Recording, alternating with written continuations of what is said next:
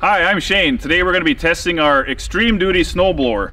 This model we have here is an 84-inch. It's matched up with a Bobcat T770 high flow.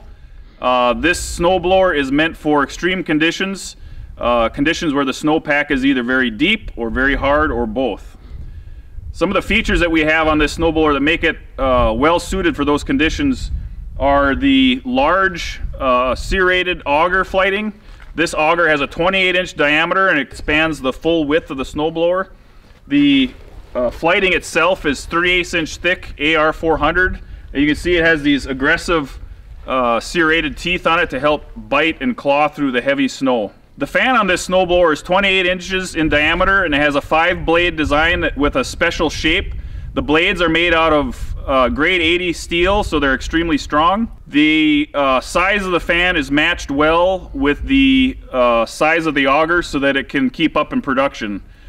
This type of snowblower is meant for high flow skid steer loaders and also small to medium sized wheel loaders. So right away when you look at this snowblower, you can see that the frame design, the structure of it is quite different from a typical snowblower.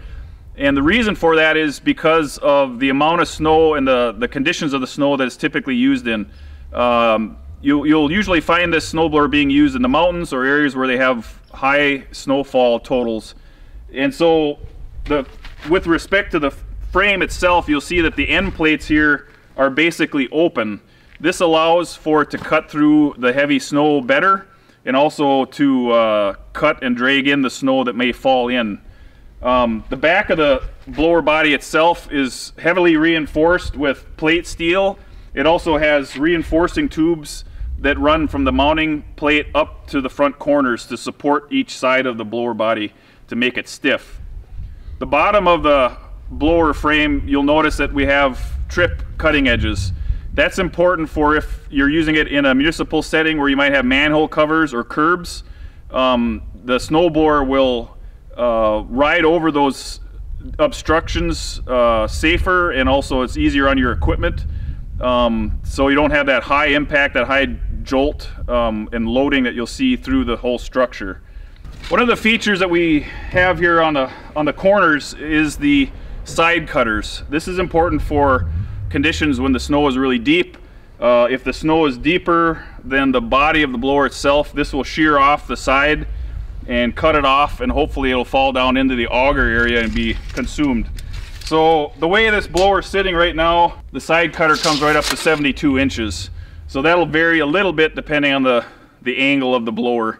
But it's a really nice feature to have when you're working in the mountains or an area where you have large drifts of snow. One of the unique features we have with respect to our auger drive here is that the frame, the structure that holds the auger itself, pivots with respect to the frame of the snowblower.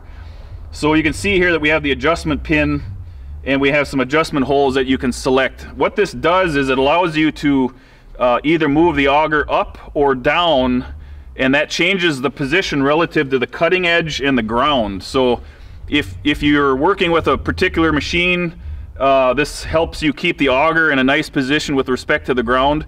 You don't want to be operating this snowblower with the auger constantly grinding on the ground, because it's hard on the auger, it's hard on the surface that you're working on too.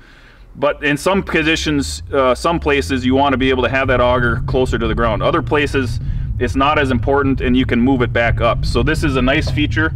Also, while we're here, we can mention that the auger is direct drive, but it's a little different than a typical hydraulic snowblower in that it actually has dual drive augers, motors. So the motors themselves, there's one on each side and they work in parallel. So they're splitting the flow, and so you have even torque distribution across the whole auger. You're not just driving it all from one side, and it keeps it nice and compact. All the hoses are contained and protected inside the arm, so they're not out rubbing in the snow or being damaged. Okay, so on the back side of the snowblower, I want to mention a few features here. First of all, we use two skid shoes that are very large. They're 9 inches diameter, about the size of a dinner plate, and they pivot. And they're on the bottom of a threaded rod so that they can be easily adjusted from the top. So you have a really nice fine adjustment with that, but it's easy to lock in place. Skid shoes are important on a snowblower. That's how you determine how much down pressure you have on the cutting edge. You can rock it fore and aft on those skid shoes on the fly if you want to change whether you're scraping or not scraping. Okay, so we're going to talk a little bit about the chute design. This is a 14-inch diameter base chute, and we're using 5 rollers on this larger chute. The roller design is very important, very specific. The reason we make it this way is so that it does not freeze up as easily as a typical snowblower where you have plate on plate contact. Here we have a rolling surface on a rounded edge of the chute. So this is a more expensive method for making a snowblower chute, but we do it for the specific reason of chute freeze up. The chute deflector itself, here we're using twin cylinders so that you have a nice even load on the chute itself, and you can see the 4-segmented deflector. This is going to give you that nice curve if you want to blow the snow down right next to you. The chute itself is mounted to a subframe that can be unpinned and tipped. This is more so needed for when you mount a truck loading chute to this snowblower. You typically don't need to tip it over when you're using the standard chute. One more feature I want to mention about the chute is that we're using a UHMW liner in the backside. This is just going to give it a little bit more slippery surface so that the snow in warm conditions won't be able to stick as easily. Maintains your casting distance a little bit easier too. On the back side of the snowblower is where the fan motor is located. On this Extreme snowblower, we're using a 5-piston radial design motor that gives high efficiency and is able to accept high flow rate and high pressure.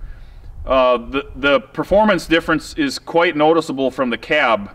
When a typical roller motor might start slowing down, the piston motor keeps pulling through. So even at lower speeds, it has tremendous torque.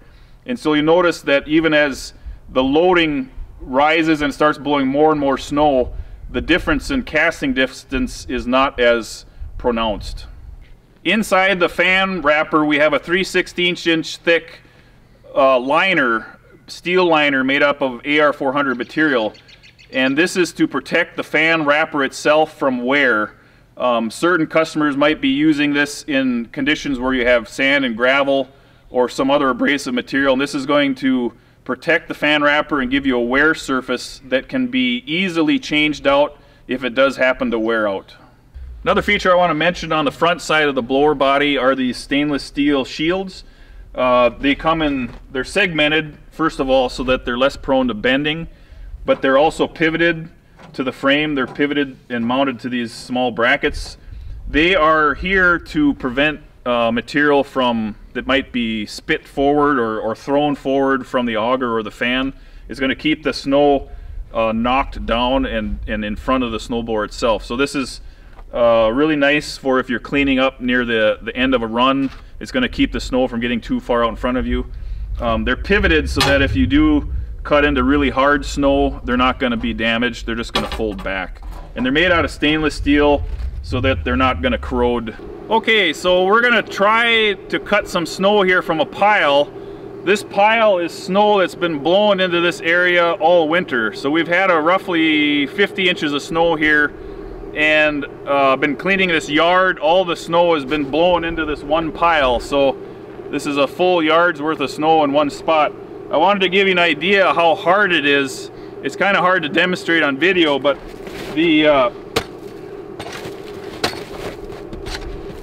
it's pretty much rock hard. So it's gone through many cycles of warming, thawing, and then refreezing.